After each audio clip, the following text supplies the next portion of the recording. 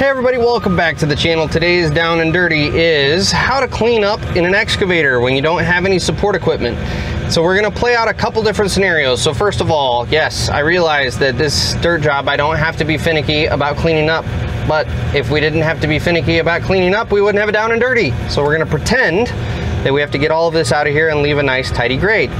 The second thing, we're gonna run through two different scenarios. We're gonna pretend that we're on kind of a residential job where, or doesn't even have to be a residential job. We're gonna pretend that we don't have to worry about compaction for our last little bit. And then we're gonna worry about if we were cleaning out a basement or something where we would have to worry about compaction. And if you have no idea what I'm talking about, you'll see in just a second.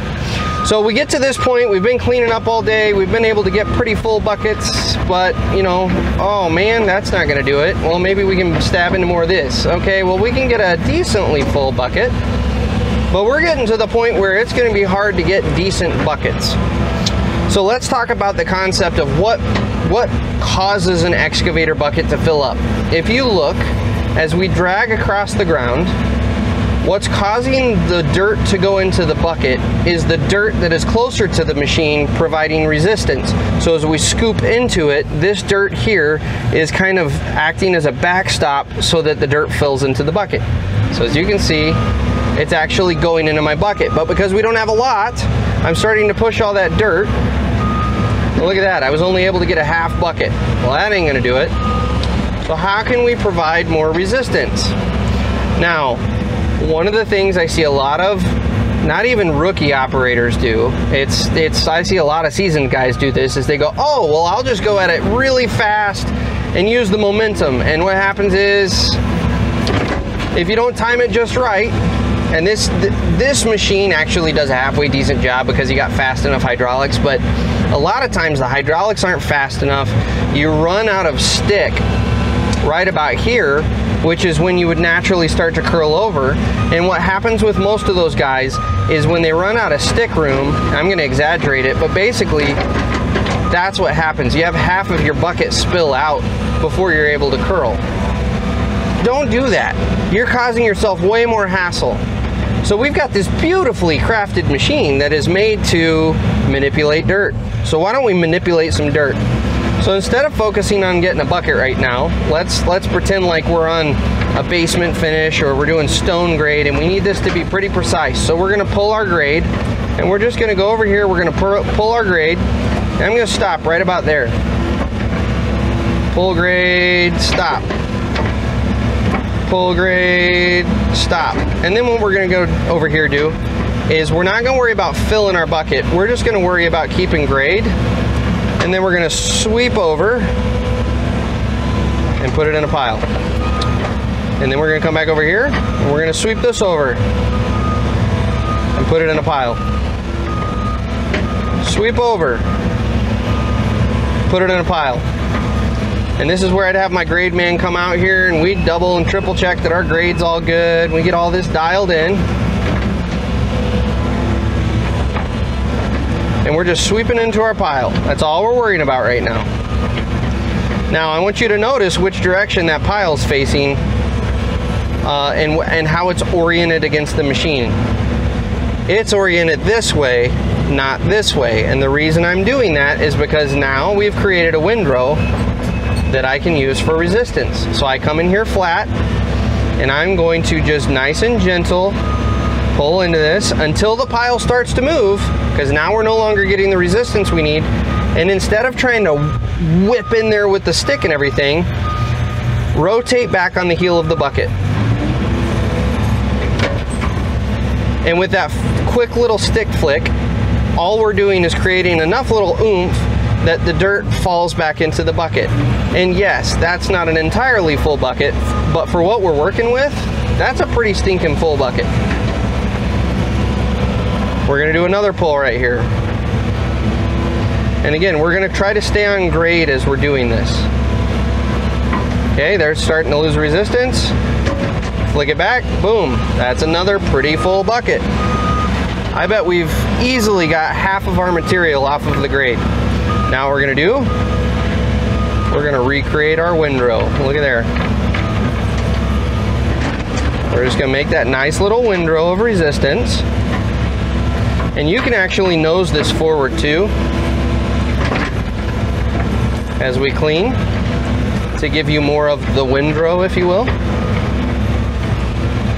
Once we make our windrow, you guessed it, nice flat pass. So we're gonna come in here, we're gonna do our flat pass. Look at that. That's a pretty full bucket. Now you might have to back up a little bit and do a little tidy up work, and that's okay. Look at how small our pile has gotten compared to what we started with. But also look at the way it's oriented right now. It's oriented kind of in one big mound. We want it to be in a windrow. So we're actually gonna take that material. We also wanna get it away from us a little bit, so we're gonna push it out. And remember, we're only doing this in circumstances where we don't have a support machine. We don't have a skid steer or a dozer that's gonna come clean this up. So we are already accepting the fact that we're gonna take a little more time on this because we don't have someone else cleaning up after us. Obviously, if I had a cleanup dozer or Rick was gonna bring the skid in here, I would not be spending this much time doing this to keep a nice grade. But this is a perfect example of this is if you're finishing out a little section of stone grade for sidewalk or in a little cranny where you're not going to get another machine in, and you need to get it close enough that your laborer can kind of just hand tune it. Another instance is maybe in a basement dig where you're going to close out in a corner and you need to just tidy up a little bit. In this circumstance, we're working off of the idea that I'm not going to dig down into my grade to get that resistance that I need. I need to do it all with the machine. So what I'm going to do here, I'm going to stop. I'm not going to try to grab, and I'm just going to rotate back. And with that little flick, it all goes into my bucket, and I can actually come back for a second pass here. And we'll get a little bit more. Again, decently full bucket for what we're working with. And look at how much material we have left. We're very quickly getting into a range where I could have a laborer come in with a come along and just dial this in. It would not be that big of a deal for him at all. And so we're gonna do another one right about there. And I'm actually gonna nose this material back away from me a little bit. And because this is all soft, non-virgin, I've fluffed all this, you're gonna see that my grade isn't exact. If this were stone grade or if it were virgin basement grade, it'd be a lot more accurate. So we're gonna flick, do a little more. And right about here, we're getting to the point where it's going to be handwork, and sometimes you just can't get out of it. Now, if we're talking basement grade, stone grade, right about here is where I would be okay doing just a tiny dig into my grade. And let me show you what I mean by that. So instead of pulling flat, I'm going to pull, and I'm only going to take about an inch or so. And what I can do now is I can take this material and shuffle it over and kind of fill that little hole. And right here, a couple smacks. That will easily get you compacted enough for stone grade or for a basement. Because you got to think about, this machine weighs 8 tons, and with that smack, I don't have to lift the machine, but with that smack, I've got the majority of the weight of the machine popping on that. You've easily got 95% compaction there. And look at how flat we are. Come along, glaze it all over. Now we're gonna talk about another scenario where we've got a little pile, and I'm just gonna scratch up a little pile here. That's the beauty of this little playground we got going on here, is I can do whatever I want to with the grade, and it's not gonna mess with anything. So now here's our last little pile that we're gonna pretend that we got to get out of here. So we'll get it into our windrow.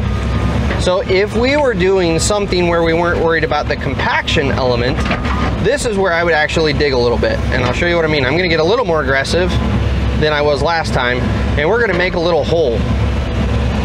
And you can see there, I've actually created a hole.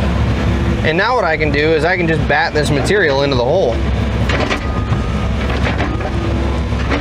So it's essentially like we just finished out the last one, except we can get aggressive. So if I need to dig a foot down and make a little spot, and then, you know, we're not going for full-on compaction because this isn't going to be some sort of finish grade, but just so we minimize settling, I'll just pop it a couple times. And there you go. Now I can run the Harley rake over that. If this were a residential lot, or if we were doing something out in a greenbelt area, I can run a Harley rake over that. You're gonna get hardly any settling whatsoever, and we've got it totally clean to the ground without having a support machine come in and clean up after us. So it's pretty straightforward, but I know as a rookie that's a little daunting. You spend a lot of time chasing your pile all over the place.